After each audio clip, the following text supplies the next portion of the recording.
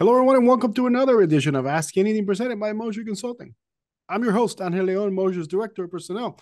We're happy that you could join us for this episode of Ask Anything because today we're talking with another one of our own, John Caviness, a senior consultant within our core technologies division. John is joining us to talk about what else? AI. More specifically, how to take the AI journey securely and ethically. John Caviness is senior consultant with Moser Consulting's core technologies division and a Ball State alumni. Wait for it. Sorry, I had to unmute. Chirp, chirp. Chirp. With a master's degree in information and communication sciences. When he isn't doing his day job for Moser, John is often finding ways to leverage emerging technologies to try to answer the question, what can we do to make things easier, better, or more efficient? And I certainly can appreciate that. Let's welcome our guest, John Caviness. John, how are you? Good. Glad to be back. It's always fun to chat with you guys. We got to keep meeting like this. Yeah, John is a repeat offender. You might remember John from our many Star Wars episodes. He's a former Star Wars trivia winner, and he's been here quite a bit when it comes to that topic. But today we're not talking Star Wars. We're talking about AI. I feel like I've been talking about AI in this podcast over the last few episodes, but it's been the topic in the tech industry for quite some time now. And today we're going to talk about how to do that journey securely and ethically. And we've kind of touched a little bit on that in our recent episodes, but today we're going to dive a little bit deeper into that topic. So, John, what are some initial steps on an AI journey a company needs to take before getting started? It's important to ask, I think, any company, when they start thinking about this, they need to look internally and think, what are we actually trying to solve, right? There's so many generative AI tools across not just text-based generation, but video and imagery. But that's where the ethics comes in, right? How do you intentionally avoid accidentally breaching fair use or having a generated response to a question be a hallucination, as they call it in the AI industry? But it's important to ask, what are you trying to solve first? And then it's also important to know that, are you going to use a platform or are you going to build it yourself, right? If you use a platform, what does data governance look like? What does acceptable use look like for your company at that point? Because think of it this way, if you're using ChatGPT or Microsoft Copilot, they have access to that data. They do have privacy statements that say they're not going to use it for anything other than training their models. But I always think there's a bit of gray area because it's such a new and exciting area in tech. There's not a lot of regulation around it, right? And as far as the ethical concerns go, you've got the accidental copyright use, you've got hallucinations, inaccurate responses, and then unintentional biases in training data. Mm-hmm. If you're going with a platform, usually you can avoid a lot of that because they have engineers on the back end that are fine-tuning these things. But if you're building it yourself, you have to be very careful with the data set you're using to train. And then, of course, obviously, there's cybersecurity vulnerabilities and your environmental considerations, right? So if you're hosting it internally, how are you managing the data that's going into it? How are you keeping the walls high enough and thick enough to keep the bad people out, as well as keep the good data in, right? You don't want a leak to appear because you have a bad integration or something like that between two systems. But I think most companies, the first step is, what is our governance approach going to be? What are we going with a platform or building it ourselves? And then, you have to then decide, how are we going to staff the people that are going to be working with this thing? If it's going to be your IT department, for example, you might have to augment that group with experts who regularly are in the space of high-level security, because most regular IT departments are security oriented, but it may not be their entire focus, right? It may not be their strongest area. As well as, if you're going to build it yourself, you probably need some data and analytics folks who are familiar with working with large data sets and getting good information out of them, because much like a Power BI report, you can have a beautiful visual, but if the data that's feeding into that report is no good, how good's that report, right? Yeah. It's the same thing with a generative AI response or any AI tool. Whatever you're putting into it is probably what you're going to get out of it, right? From a training aspect. And I think that bigger question of, do we go in-house with it or do we use a platform, is probably the main question to kind of feed into the rest of the logic tree of what you're going to do, right? So from a platform perspective, so ChatGPT is out there. Microsoft Copilot is a big front runner these days. They just recently added a Copilot for security service feature, whatever you want to call it. That is going to probably change the game for a lot of companies as far as what's their cyber response, what is their SOC doing, and giving them a bit of a leg up as far as dealing with incidents. But before anyone gets too paranoid and worried, oh, are they going to, replace me with an AI? As someone who plays with these things often, it takes so much to get an AI just even halfway decent to the point where a person would be able to be replaced by them, right? Most of these tools aren't even close. The forefront question that I always encourage people to think of is if you're trying to solve a certain problem, it should be helping your employees be better at their jobs rather than replacing them, right? It's one of I think KPMG as well as a bunch of other places have these really good like tenets of responsible AI like implementation. Fairness, transparency, explainability, accountability, reliability, security, safety, and data integrity. Those are kind of like the pillars of what is considered a responsible AI implementation. But I would think there's another one that's more grounded in the fact that this is a tool. It's not a replacement. It's Right. like when you get a pocket knife, do you know what each feature on that pocket knife is and what it can be used for, right? You can't replace a person with a pocket knife. Like a lot of my friends who are like really hardcore like PowerShell guys, they're worried that someday they're not going to need that skill because AI can do it. And it's funny, if I give one of those guys a question, how would you do it? And then I feed the same thing into 3 different AI tools, the person's still always better. Their result is always better than the AI results I've gotten. Because one, on the GPT side, their reference material is fairly, there's big gaps in how often they're updating the source training data, right? So it may give you something that worked years ago, but not necessarily something that works now. Whereas a person, they're actively using it. They hit the wall of, oh, that approach no longer works. I need to look into this more, leverage my skills and understanding of, what syntax and various like arguments might work. Whereas an AI is just going to spit out the high level, here, you can try this, it might work. And that's my kind of problem with the chat GPTs and the platform side of it is you are going to be subject to dealing with hallucinations. If someone is going to be on the other side of that, they need to be clever enough to know I can't always rely on you, but I have to double check before I do that. Like if it tells me run this script, I need to know as I'm reading that script if it's going to work, not go in blind and assume it works. That's a lot. That probably didn't answer the question directly, but I could talk about this for days. So what I'm hearing is the very special episode of Ask Ye Anything where we have AI talk to AI about AI while Angel and I go get a coffee is still a ways away, is what you're saying. Yeah, but what could be cool is there are tools out there where you can take recordings of, both of you have done tons of these Ask Me Anything podcasts. You could train a voice AI to be your voices and talk as both of you, and they could speak to each other about things that you've trained them on.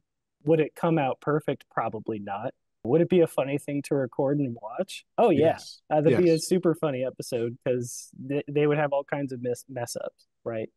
I think this is a power I would abuse. So Yeah, Yeah. no, me too. We both got busy schedules, so I don't. And it must not fall into my hands. It Yes. must not.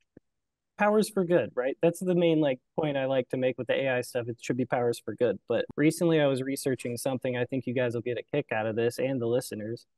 There's this, startup company, really clever guy on YouTube. I always watch his content because it's incredibly knowledgeable, right? He has all this insight about what it's like to kind of start from nothing and build something up and become successful. I think those kinds of stories are inspiring.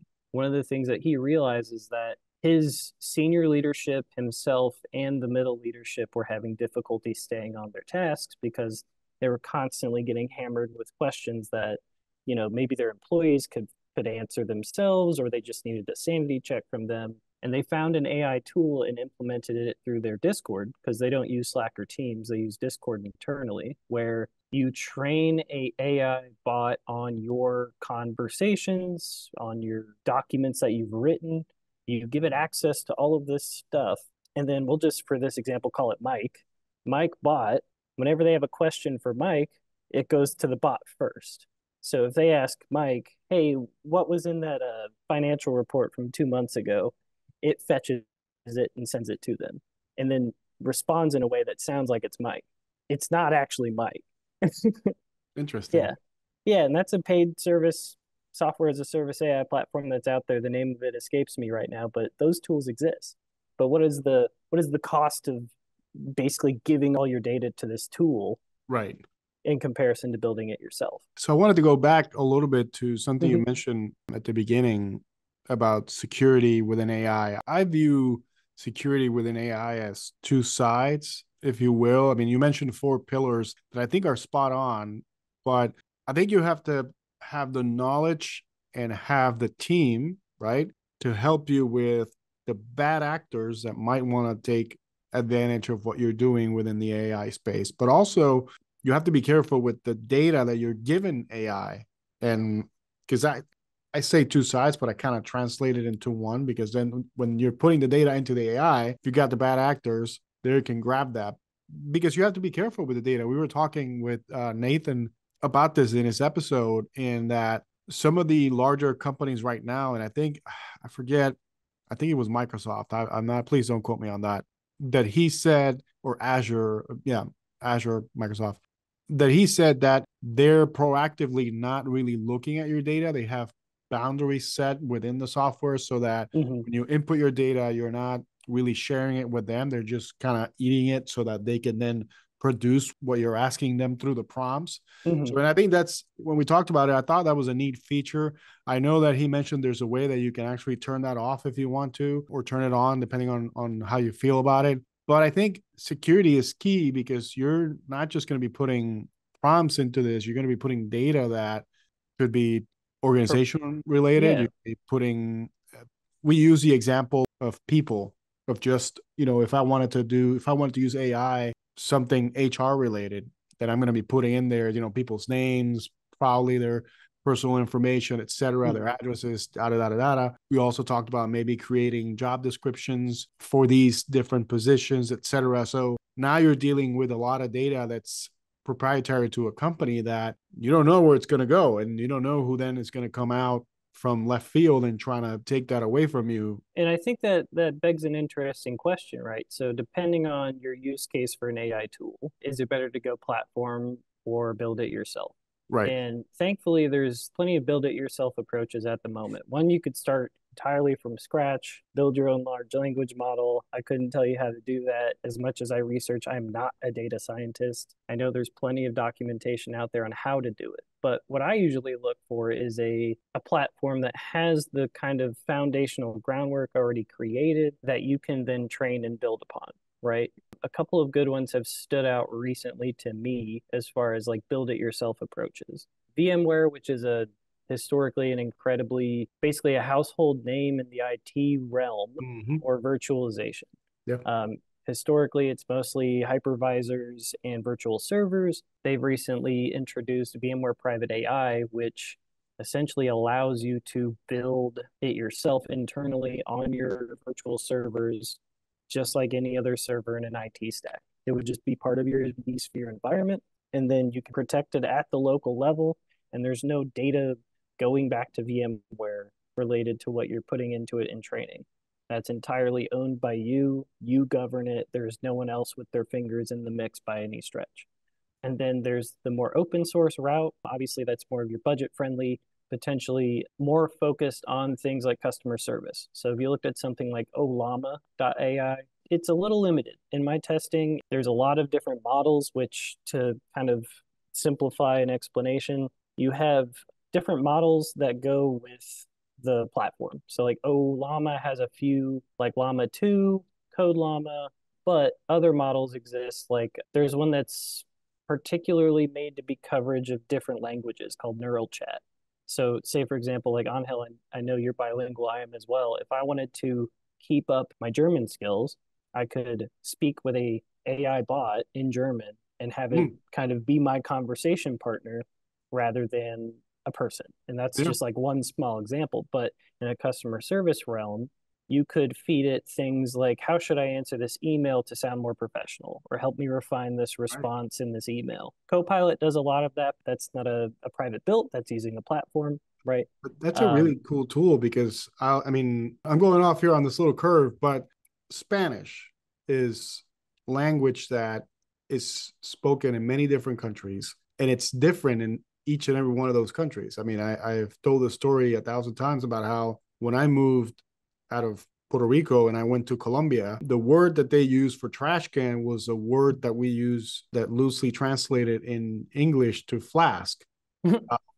So it was, to me, it was like, wait a second, you're calling that a trash can? No, that to me is a flask, is what we would call in English a flask. For them, it was a trash can. And so, among many other words. So it's kind of interesting that you mentioned that, because then that means that if I wanted to really communicate in that type of Spanish, and say, if I wanted to talk with somebody with Spain Spanish, Spain Spanish, rather than use my own, and I want it to sound more culturally appropriate, making sure that I'm using the right words, etc., that they use in that country, then I could use this tool to tell it, hey, I need you to type this email with this information in utilizing Spain Spanish. Yeah, and I will say, like, in my testing, like, some of the things I'm excited for long term is improvements on the bilingual use, right? Most of them are typically trained in English. Other ones are in languages that I don't know, right? Like Chinese, Russian, etc. But I think over time that will become a huge asset just to the linguistics departments of the world, and the high schools that exist that are teaching foreign languages to their students. They could someday leverage these tools to give their people an interactive way to increase their skills. And I agree with something you said just a couple minutes ago about how you can use it to really chat with it and kind of make sure your skill set, your language set doesn't go away. I mean, I learned French 10, 12 years ago, and I don't speak it or don't use it at all right now. So we took a vacation last month, and we happened to take a cruise, and it stopped in France. And I can read French, and in my head, I can say the words how I think they sound, because I remember some of the rules around the French language. But if you ask me to speak it, we're going to have a problem. Oh yeah. Like, I can read it. I learned French in high school, but I can't speak a lick. Right. Yeah. Like, I even spent about a month in France with a friend, and the whole time he and I would talk in either English or German, and then he had to basically translate for whoever was around. Right. Because all I could say was, "Can you pass me the wine?" Right. Yeah. I could never say anything like too intelligent, in French. Important phrase. I took French from 6th grade through 12th grade, and then 2 years in college. I mean, I was fluent, and I had not spoken it regularly since 1998.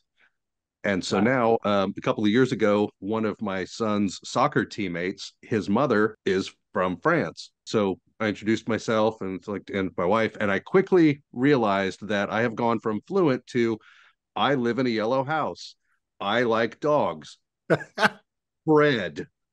Yeah, right. It's gone. Yeah. I haven't used it. It's gone.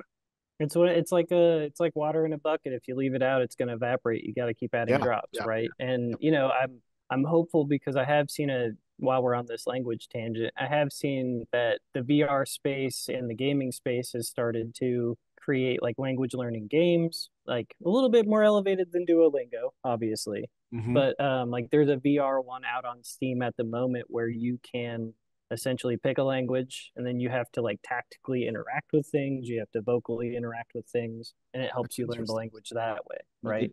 As I was speaking with her over the season, like, it came back faster. It came back much faster than originally learning, but it was just still was like, I used to be so much better at this, and it hurts. Just had zero chance to use it for 20 years or more. And it's just like, nope, that's okay. That's gone. But it's always crazy to see all the, on the news, you'll see a lot of both kind of the tinfoil hat stuff about AI and how it's bad and how it's going to end up stealing 90% of people's jobs. But then there's all the inspiring stuff across. One of my favorite things that I've started to see coming out of the AI world that isn't necessarily technical is the AI generated art. Some of it's really good. It takes a lot of skill to hone a prompt to get a good response, but there's also a problematic nature of what is that AI trained on? Is it accidentally stealing things? That's going to be the kind of ongoing question. I'm excited to see what regulation comes out to either help or inhibit those problems, right? If you're using a paid for service, not like Dolly, but there's a couple other ones out there where I think Midjourney is a good example. It's a paid service. You give it a subscription. They have guardrails, obviously, because it's a tool, so you can't do anything with it. But there have been cases where people say, I made this with Midjourney. And then you'll see online where, hey, that's my art. What are you doing? So that's kind of a tricky spot. I think over time, as this continues to evolve, more and more companies are going to see the opportunities just for simple stuff, right? Like I would love it if everyone on my team had the capability to leverage generative AI to give better customer service or help them troubleshoot, give them access to questions that only I can answer at the moment. Like if I could train something on myself and provide them basically an AI clone of me, I would, but I don't think that's always the right move, just because I think that human interaction is still going to be important in the AI era. Not only is it going to be the people curating the AIs, making sure they are not biased, giving you hallucination responses, but also maintaining that human connection with your fellow coworkers, your clients, if you're in the space that we're in. Because as things get more technologically advanced, humanity always changes. We saw that with cell phones. We saw that with the internet. We're going to see that with AI. People are going to change because of this revolution. But I think the human aspect of IT and AI is the same. Yeah. There's always going to need to be a person involved. There's never going to be an outright replacement for a person, at least not in the time that I can see anytime soon. Because in testing a lot of these tools and having conversations with other enthusiasts, a lot of us are frustrated that maybe we're not prompt engineers, but there's a lot of prompt engineering out available online right now, but we still can't always get it to do exactly what we want. And that's usually a limitation of training data or a bad prompt, right? So I think something that would be interesting to see happen, I would imagine in the next 15 years, would be schools starting to teach, in computer science classes, how to do AI prompting. I hope so. How to engineer an AI, how to be the person on the back end, making sure that the AI tool doesn't give a bad response. Or, for that one example, I like to pick on this example because it kind of shows a blind spot in a lot of data science. Those lights that come on when you go into a room, and it's based on a sensor. Those sensors were historically trained on a certain type of person. If you weren't that certain type of person, they wouldn't recognize you. That same training issue is what a lot of the AI space has to fix, and a lot of data spaces have to fix. How do you fix that? You have to get better data. How do you get better data? People have to start giving you data, or you have to go get and create that data. Because I'm currently working with Copilot, right? I have the ability to create a Copilot custom made right now. One of the hardest things as someone building this tool out is recognizing that the generative aspect of this tool is good, but can I give it a better result, question response experience by building it myself and creating my own topics and triggers? And it's difficult to imagine every scenario where a person might ask it a question. There's 50 ways to ask one question. Imagine trying to get it to be able to answer 100 questions. You're basically writing a book without putting punctuation, you know? But there's definitely room to grow in this space. I think young folks who are trying to get into IT, they're definitely going to be very capable in this space because it is so new, right? And I think people that are seasoned vets are going to have a lot of value to add as well because they know what's worked historically as far as a question response. And I think the opportunities for the space that the space presents are really going to be vast for our future generations, even those that are in school right now. I mean, I have a 9-year-old and I have a 2-year-old who I hope, as you were mentioning, that schools really take this on and don't let it just breeze by and let the adults in the room take over, because I think it's a neat opportunity to really get kids into AI, but really into STEM fields, into really tech, into all this cool new stuff that, I mean, I keep telling my 9-year-old, like, hey, like you should start taking coding classes, start taking all these different things that they offer at school, because this is where the world is going. But of course he's into Fortnite. I can't get him off Fortnite. That's neither here nor there. But I jokingly say that, but I tell them, like, hey, you see Fortnite, right? You like it. You could become one of those people that make a game like Fortnite, and you can make it so that people maybe in the future can talk to the game, maybe in the future can do all these different things that you can imagine that right now are really possible because of AI. There's many things out there that you can do that when I was growing up, I couldn't do in any of these games. I mean, now it's completely different, but the opportunities that this present right now are really, I think, very vast. And hopefully educators and, not just schools, but universities are really taking advantage of that and really pushing the boundaries on our brains, really, to kind of just come up with, like you were saying, I mean, prompt engineers, I mean, that is something that I think about, and it's actually kind of a cool job. I mean, to be quite frank, it'd be something, if I really had a brain for it, I'd probably be doing it, because it really is cool. Like, all the things that these guys are going to come up with in the next few years is going to be amazing. And so I'd rather be part of that, because, like, think about it. This is 20 some odd years ago, before Y2K and all that stuff. And Brian will probably remember this. I mean, everybody was freaking out because, oh, Y2K, like the computers they're all gonna die. Like, nobody in the tech world was really freaking out because it was understood. There was an understanding around it. And I think that's why people are so afraid of AI right now. Right. Most things that scare folks are based on a lack of understanding or exposure. I know that with Google's Gemini, that can be integrated directly into your phone like Siri, right? In my testing with Gemini, previously Bard, it's really good for certain things. Like if you're trying to refine something in a document, it's amazing. If you're trying to get a question and answer, it's pretty good.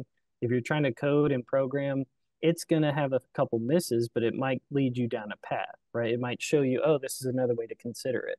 But I think what I've found the most, so this is a fun real world story. I've got Copilot, I've got a giant Excel document. Hey, how can I get some information out of this that makes sense? Ask it a couple questions. It makes me some pivot tables. I'm thrilled. What's the next step? Oh, I have to present on this topic. I can ask Copilot to make a presentation from the data in the Excel document, saving me hours of time, where all I have to do is go back through and check it and improve it rather than start from scratch entirely. That's a real simple use case, but that's just one small example of how this sort of thing can make people more efficient, how it can make their lives better. Yeah. I think we can all, and listeners might agree, the less time I have to spend making a PowerPoint, the better. I think everybody would agree on that. And to go back to Gemini for a second, I had never used it until I believe I spoke with Nathan on it. And so I went on there and I did a couple prompts just to see it, because I have been using ChatGPT. I think everybody has by now. The one thing I will give Google is the results that you get are backed by Google results right underneath it. So I think that's really cool. Obviously, when you get ChatGPT, you just get the response, the write-up, and that's it. But I could really appreciate kind of having that feedback of, hey, this is where I got your data from. This is, like, I asked it a silly question. I think it was, how do you come up with a proper, what was it? I think it was a proper hiring managing process. Just something to that effect. And then it gave me like a 15-step process, and it really broke it down. Every step, it had like 3 or 4 bullet points to that step, and then it went to the next one. And then all the way to the bottom, I saw all the results that it came with. Here's where I got all the data. And so it cited like 20 different sites, universities, etc. And I thought that was really cool, because that to me tells me, okay, I'm asking you this question and you're not just coming up with it out of thin air. Obviously, it's AI, so it has learning to do, but at least it gave me the citations of the places it went to actually get all this data and give me what looked like really a 4 or 5 page answer, and really well written. And I mean, some of the stuff, like you mentioned, it's a little bit of hallucinating, but in a perfect world, you don't really use 15 steps. No, of course. But you could see where it was going. Let's we kind of veered off the topic, but let's bring it back here in a second. So what makes an AI implementation ethical versus unethical? I think you've touched a little bit on it with some of the answers and some of your stories, but what makes that ethical versus unethical? Yeah, and I think that kind of goes back to the idea that it's a tool, right? If you're trying to replace people, that's extremely tricky, but there's also more to consider as far as ethics from a data perspective. kind of like that bias sensor problem that they've since solved in Yeah. that field. I think one of the ethical concerns around AI is, okay, so you're training it on data. Are you verifying that there is an implicit bias in there? Is there data that it's truly accurate representations of reality? Because if you're feeding it a bunch of nonsense, it's going to give you nonsense, right? Yep. But additionally, there has to be accountability around using AI tools. That's why I think if any company is going to start formally going down an AI journey, they need to dedicate a team of people to be around that tool so that when there is some kind of problem that surfaces based on using that tool, there's a direct line to a person. I hesitate to assert that we should treat AI like people, mostly because people should be the ones held accountable, not the AI. If you're going with a platform, whoever makes that platform is probably accountable for whatever that circumstance of misuse or Right. problems might be. But if it's an in-house thing, there has to be a direct line between we found a bias, we found a hallucination, what do we do about it, how do we fix it, who's in charge of that, as well as like it has to be developed in a way where it can be explained. If you implement an AI tool in your company and you can't explain it well to your employees or your customers, depending on what you're doing with it, people are not going to trust it. It's going to be bad for your reputation. It has to be very transparent and explainable in the sense that there's a clear understanding of what's happening with the solution. Because if you keep it wrapped up in the dark and don't make it entirely obvious that, hey, this is an AI tool, not a person, and they find out, that's an issue. So ethics is usually centered around, in the AI space, it's centered around, responsibility, accountability, transparency, human-centric focus, right? So not replacing people with machines, and then legal problems. You don't want to accidentally get into a legal problem because of an AI tool. That's why there is a benefit to a lot of the platforms in the sense that they will, if you ask ChatGPT for medical advice, man, it will very quickly tell you it's not a doctor, but here's Right. some stuff to think about. If you're building a homegrown solution and your employees start asking questions that aren't necessarily in the scope of what you've built, you better have something in there that says, hey, I don't know about that. Here's something you can look into. But you have to have a good way of ensuring that the bounds of what's accurate or what's actually in the focus of that AI's purpose are direct and obvious. And it's not like a question of, oh, well, I mean, it told me I could do this. That makes it my doctor now, right? No, like it's not how it works. And then the last thing on this, because it is important, and data governance is a constant across all of IT. If you're Right. following a compliance standard, if you're seeking to do certain work, there are certain, we always make the checkbox exercise joke for a lot of these things, but there are serious concerns if you're going into the AI space because there aren't technically a lot of regulatory governance standards for this stuff yet, right? It's so new, there's not much law around it other than what applies to previous things, much like law Right. it always evolves from previous cases as far as the US goes. Data governance is important. Who's got access to it? To what level can they access it? When you brought up earlier the ability to turn on and off the data anonymization, I think was kind of what you were referring to. When you can turn that feature on and off. At the moment, I personally don't know. I don't know if there's a problem with turning that off. But would I ever want to turn it off for a purpose that it may need to be turned off for? Say you're talking to whatever platform hosts that, you get a bad result, you turn that on so they can help you figure out where it went wrong is where my head goes. That's my kind of like Right. imagined circumstance. But I would imagine within the next 10 to 15 years, companies that have already taken the AI journey are going to have to be ready for the fact that, oh, there's a new standard out, there's new regulation out around AI use. We need to make sure that we can take whatever we've built or purchased and ensure that it follows those regulations, those standards that are going to eventually emerge, right? Because that's where it gets complicated. As just with general basic IT, reaching compliance standards is complicated. When you start talking about something as nuanced and intense as AI, I'm sure it only gets even more exponentially complicated.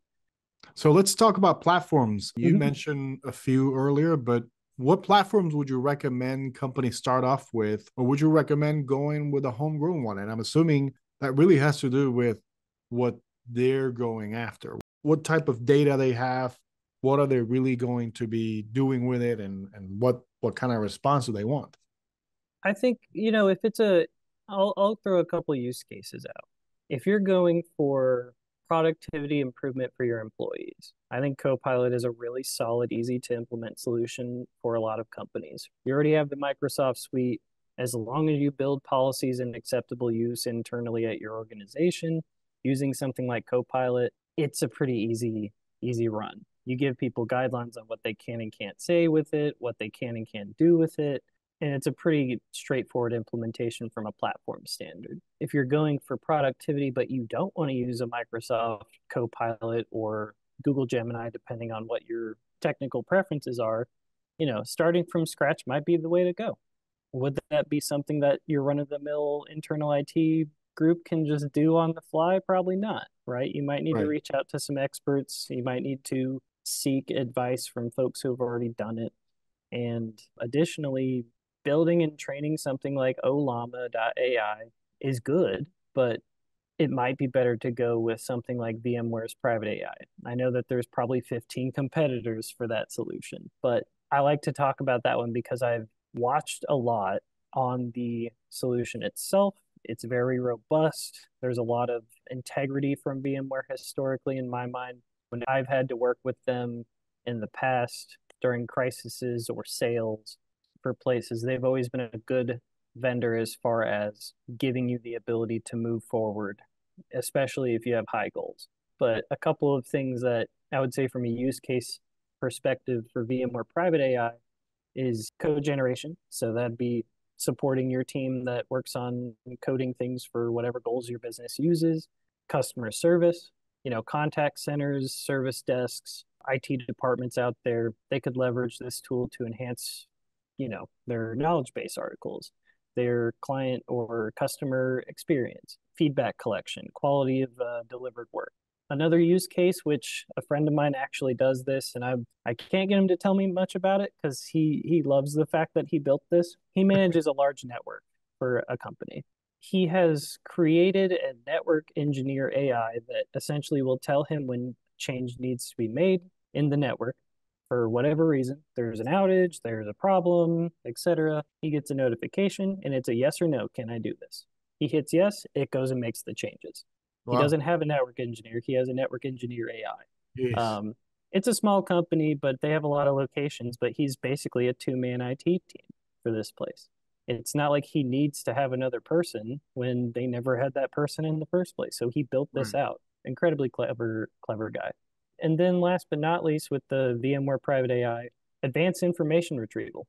If there's reference material that the company's built up over the 10, 20, 30, 50, 100 years of being in existence, yes, you can do that with databases. Yes, you can do that with a search feature, but is it more prudent to ask, have we ever done something with XYZ company? And then if you built it properly, it could retrieve every single receipt of anything that was ever discussed with that place if it had access to it.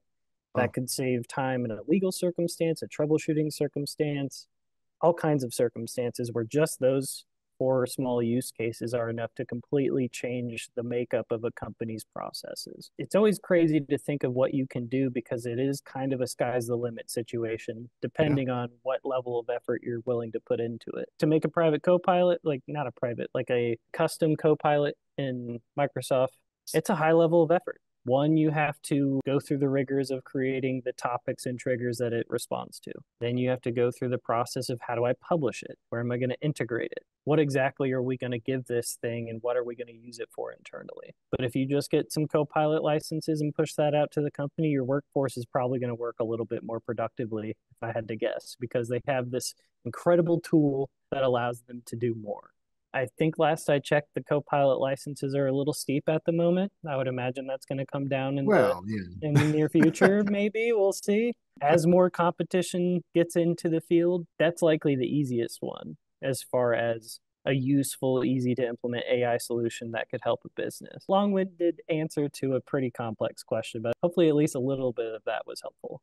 Yeah, I mean, and when you look at the tools that are going to be available for the workforce in order to really benefit with AI, not replacing, like you mentioned earlier, but really benefiting, because you're going to be able to do so much more in a quicker amount of time. Like the example you mentioned about making the PowerPoint presentation. Maybe you have this big write-up and you want to highlight the key information because you want to talk about it in a company meeting. So here's this 20-page document. Hey, can you highlight the top 10 most important things? And boom, there it is. So now you don't really need to be writing on a little card as, oh, this is what I'm going to talk about. These are my bullet points. Now AI can really sum it up together for you. Maybe you have to do a little bit of editing, but it's probably going to be 1/4 of what you were going to probably do 10 and 15 years ago on your own. And like So, another thing with that document example, like say you're pushing a large policy out internally for some change, right? You have yeah, some goal, you're working towards it, you've created all this documentation collateral. You can tell Microsoft Copilot in this example we'll go with, hey, I need an FAQ for this document. It's going to read it. It's going to see what may or you read may my be mind. complicated to understand, and then list that out as Yeah. when does this policy come into effect, or what does this mean for me? And it's going to try to answer those. But it's always kind of a springboard, right? It shouldn't be taken as a final result. It should No, always be no, looked absolutely at with not. human eyes. I think that's one of the bigger things to always recommend is like whenever it's AI stuff, have a sanity check by a real person to make sure That's it's good. yeah, that's I think the number one thing I've learned through this last year and a half since AI kind of grew to where it is right now and it continue to keep growing is whatever result you get from that prompt, make sure you read it, make sure you're okay with it. And if not, obviously make your edits. Don't take it for, oh, this is golden. This is exactly what I need. No, because like you said, sometimes you might need to tailor it to the audience that's going to read it. And so you don't want it to sound or read like a robot made it for you. You don't want it Yeah. to sound like that. You want it to sound like a human really did it. And I got to give credit. I mean, obviously, what we get from ChatGPT and Gemini, I mean, for the free versions, right? I know that there's a paid version for every one of these prompt makers, but are they really any better than the free versions? I don't know. I've never tested one, so I don't In know. my experience, I had a GPT Pro premium, whatever they called it, subscription for about 2 months. And before that, I was using the free version for quite some time. I ended up dropping the premium because I wasn't leveraging it for what the features really were, right? Like if you're just looking for like that text-based prompts, call and response, conversational input from it, you're basically at the same tier with the regular stuff. Yeah. But one of the things that was cool about GPT Pro is you could create an agent, which is basically their version of Copilot, or maybe Copilot's their version of an agent. But essentially, you could make a goal oriented agent. It would train itself on things you told it, and it could improve itself to then give you better responses on that topic. So, say, for example, you really want to know everything there is about car brake technology, right? Just Okay. over time, maybe you're trying to write a book about brakes. I don't know. You could train a GPT agent to pull as much as it can and stay hyper focused on that one topic. And then you could ask it questions as you're writing your novel. When was the first brake put into a car? What was it like? Who invented that? How different is that system compared to what is currently in place? And it could probably give you pretty good answers. And the thing that, you'd have to double check is do a couple Googles, make sure it's good, but it would at least give you something to jump off of. Instead of you doing that research, you can then use it as your kind of stepping stone into continued research. Right. Right. It's just crazy what all you can do out there. And I think this is a fun one to bring up because for the gamers out there, everybody knows the game Skyrim. It's been around for quite a long time. Yep. The modding community is incredibly bright and they're always doing interesting things. Something that I saw in the past 6 months or so, maybe the past year, is someone figured out how to make a mod where all the NPCs in the game now use a GPT based response, whenever you talk to them or interact with them. And then fed those responses into a trained voice model based on those NPCs' voices from the game to then enhance the amount of dialogue options with the characters in the game. To me, that's crazy. If I was a game developer, if I was a D&D enthusiast, I would be losing my mind at the fact that you could augment your game design, your voice team, who's helping with the voice acting. You could integrate all of that to create a better game experience, right? It's just incredible what people have done in so little time with these tools. So I think it's only going to get more interesting. But there is a dark side, right? And I want to touch on that before we get out. The dark side of AI is that there's bad actors using bad AI to write better malware, get better intrusion methods to do harm to businesses. That's a real thing. I think that's where most of the reckoning is going to come for the AI era is how do you control malicious use? Yeah. What do you do about malicious use? Because hackers are clever as soon as a tool gets out, just like way back in the day when trains were on the road and everyone was riding horses and they were knocking over trains to get loot. That development of tool use is always going to have a dark side. What are regulatory bodies going to do about it? What is law enforcement going to be enabled to do about it? Mm-hmm. That's going to be an interesting thing to watch happen over the next, 10, 15 years. Might be sooner, might be later, but there's definitely going to have to be some sort of, mindset about what's acceptable AI use and then what is illegal AI use, right? Because at the moment, I think that's a bit of a gray area in some aspects. All right. So before we go, any advice for anyone out there who might be thinking about implementing AI in the organization? Yeah, here's the big three. Definitely have a plan. Definitely do your research, right? So who's going to be running it internally? Are you going to use a platform? What's the goal that you're shooting to fix, right? The second one I would say is, do you already have a governance plan for your data that you have at your organization? If you don't, you probably don't want to do this yet. You need to get that sorted out before you move into this area. And then the third one would be, how good is your current security as far as your IT goes? Much like the thing about governance, these are kind of essentially related. If you have security concerns with your current IT implementation, moving into the AI space is only going to be more complicated because you don't have an approach already for when bad things happen, right? Mm-hmm. You need to have those walls built before you can start making the garden, so to speak. But I think those are the big three that I would recommend people contemplate before taking this leap into the future. All right. And with that, we'd like to thank John Caviness for joining us today to talk about how to securely and ethically start your AI journey. John, it's been a pleasure. Thank you very much. Great to be here as always, guys. See you soon. Thank you for listening in to this week's edition of Ask Anything presented by Moser Consulting. We hope you enjoyed listening to John Caviness talk to us about how to securely and ethically start your AI journey. Join us next time when we continue to dive deeper with our resident experts on what they're currently working on. Remember to send us your ideas or topics via our social media feeds. In the meantime, please remember to give us a rating and subscribe to our feed wherever you get your podcasts. Until then, so long, everybody.